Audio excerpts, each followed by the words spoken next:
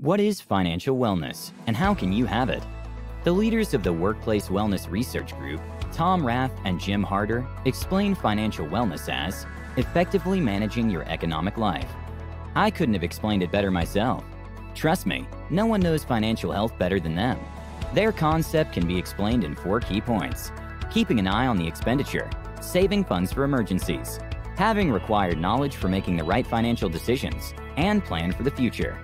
Hey guys, welcome to Think Good, where we believe that health is our greatest wealth.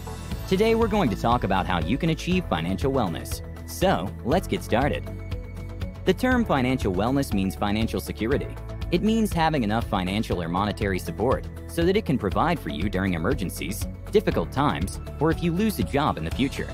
It's also the inevitable goal of all employees. But unfortunately, most corporates' financial and health benefit offerings only contain some very limited number of EAPs. This is only a tiny part of a total health benefits program, and it was mainly meant for crisis and crisis averting programs. Still, unfortunately, it's the only benefit most employees get. A corporation needs to develop a more comprehensive means of providing their employees with better financial programs to ensure that their employees have better financial stability and overall peace of mind. Their good health and mentality will inevitably lead to better productivity from their side. That's right, employees who feel they're in a financial problem tend to be less productive. According to a Journal of Occupational and Environmental Medicine report, it could cost a corporation somewhere in the ballpark of $350 per day. Imagine what would happen if half of their employees start feeling the same way. They would lose millions of dollars due to lost productivity, and all this can be avoided if they manage to provide better financial wellness to their employees. But what if your employer refuses to give that and you have no other option? In that case, you can achieve it by following 7 simple tricks. But before I start sharing the tricks, please hit the like button so we can get motivated and bring you more videos like this one.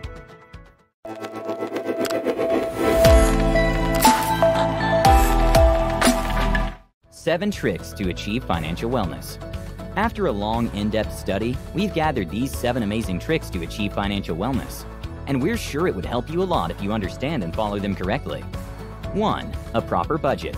Many people around the world don't track their expenses and set some goals. If that's the case with you, this goal should include how much you need to spend on food, clothing, accessories, travel costs, maintenance costs, among other things. Once you figure this out, you'll save more to put in your savings fund. 2. Credit. Having a good credit score is important, and it will help you in a situation when you want some funding to open a new business or an office setup. But if you don't have a good credit score, your banks could refuse to provide you with the loan necessary to make that purchase. If you can't set up your new business, it means you're missing out on a ton of money that could have been added to your total income. 3. Reliable income source. Having a reliable income source is the best way to achieve all your goals. It'll also help you achieve your financial wellness much faster and easier. How much of an income source does one need to earn for this? Let's put it this way, you don't need to be a millionaire for this, but having a solid and steady flow of income is necessary. 4. Regular savings. Savings are an important part of everybody's life. You make savings by saving the extra cash that's not being spent from your income. Set a goal of savings per month, and eventually your savings fund will accumulate a lot of money, which you can then spend on medical needs or large purchases. 5. Emergency fund. An emergency fund is different from a saving fund. You can't use this fund for making trips, parties, tours, among other things. Your savings will take care of that. On the other hand, an emergency fund is necessary if you or your family members need urgent medical procedures that require a ton of money, or when you lose your job. Only an emergency can justify using the emergency fund, and make an emergency fund by keeping aside a small amount of money every day from your income, just for an emergency fund. Over time, this fund will grow tremendously. 6. Debt-free. Now that you know you take money from banks as credit, doesn't mean you should, unless it's absolutely necessary. These things come with stipulations, such as timely paybacks and interests, and if you fail to do so, you'll be in more debt to them, which you should avoid at all costs. 7. Retirement planning. While working hard to earn more money and all this is fine at a young age, you can't do all that when you get old. That's why you must plan for your retirement sooner than later. This will ensure that you won't have anything to worry about when you get older and live your life peacefully. So this was the list to grow your financial wellness. If you have any questions, please drop them in the below comment box.